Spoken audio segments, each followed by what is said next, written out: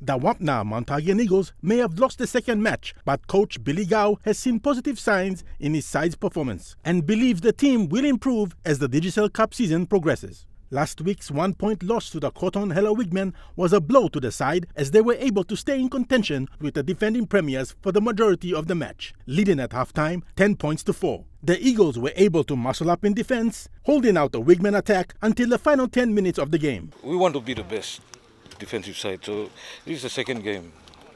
We're still working on it. As I said, we've got a lot of young players new to the scene.